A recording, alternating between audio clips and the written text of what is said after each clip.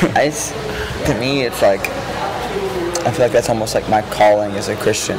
You know, like the term Christian literally means to be like Christ, you know.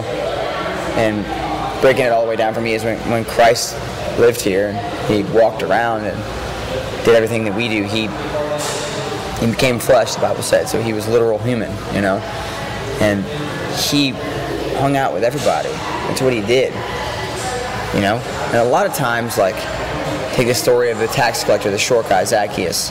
He's in this tree, right, and he's trying to see Jesus speak to all these people. And Jesus says, Zacchaeus, why don't you come out of the tree and I'm going to have dinner with you. He didn't say, Zacchaeus, get out of the tree, I'm God, I'm going to help you. Did not say that.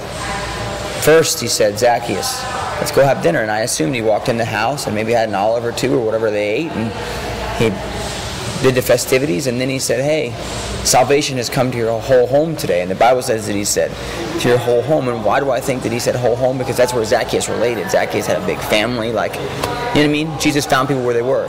The Samaritan woman, which was totally illegal and jacked up. And I could go all and all day with examples, but before he said, I'm God and I can help you and you shouldn't be a prostitute anymore, he said, can I have a drink?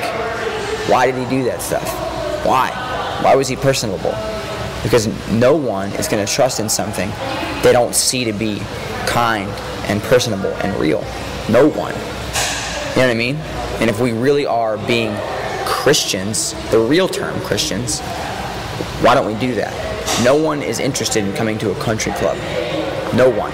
I think I would walk into a golf place and go, can I have a membership, please? Absolutely not. The same way a lot of non-Christians look at our big, huge buildings with our flat-screen TVs and our millions of dollars worth of carpet and garbage and go, I want to go there. That's so awesome. They're going to go, I'm not allowed there.